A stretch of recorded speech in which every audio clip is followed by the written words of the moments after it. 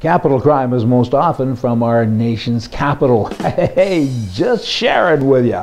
Voters in Washington state here not long ago put in this new law. It's called or maybe it's an I-594, and it requires that every gun sale include a background check of the buyer, except for antique guns and sales within immediate families. I guess they think that if you have an immediate family that they're all okay. I wonder where they get that information. I have an immediate family. One of them is an ex-murderer, and one of them is this. Hey, who would have thunk it? But they don't know that. What kind of a loophole is that? If you're going to do it, maybe just do it right. In any event, the whole thing ain't right. It's wrong. State Rep Matt Shee is now urging Washington state residents and law enforcement agencies to disobey the new law.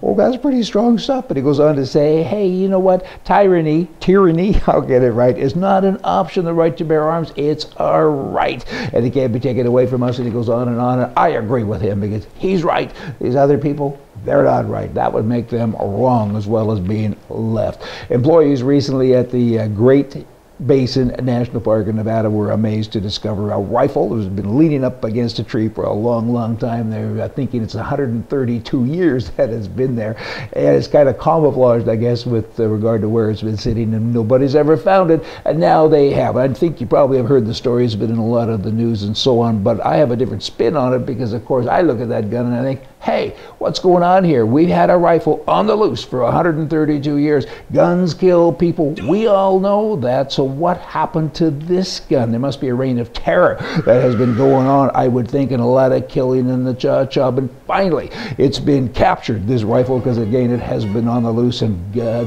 bless us because now we're safe. How am I doing? Hey, actor Liam Neeson, if I'm saying that right, Taken 3. It's a movie my wife and I went to it the other day in Palm Springs, California. It was a good show. I mean, I liked it, but I know what he's about. All these actors, not all. I mean, you got your Eastwoods and you got your Willises and so on. I get it. But for the most part, you got a bunch of hypocrites. They make a lot of money from using guns in movies. Roger Moore years ago with, he was a 007 and James Bond. It upset me to find out that he said guns are bad and nobody should have them, and yet he was making $20 million a show. I'm digressing. Back to this. This fella says, every week I pick up a newspaper and I see that in the US of A, kids are killed in schools again. I don't know where he's getting his papers, and any event he goes on.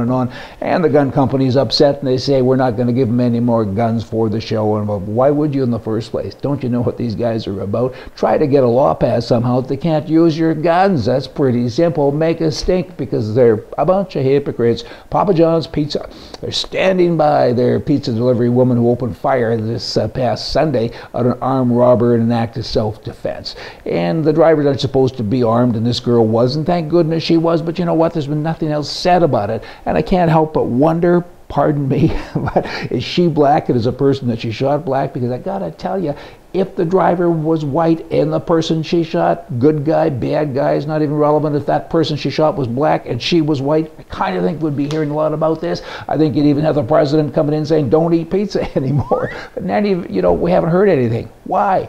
Just wondering. A record number, 2,212 guns, most of them loaded, 80% of them are loaded, and of course they should be. If a gun isn't loaded, it's a stick. In any event, were discovered in travelers' carry-on bags in airports in America.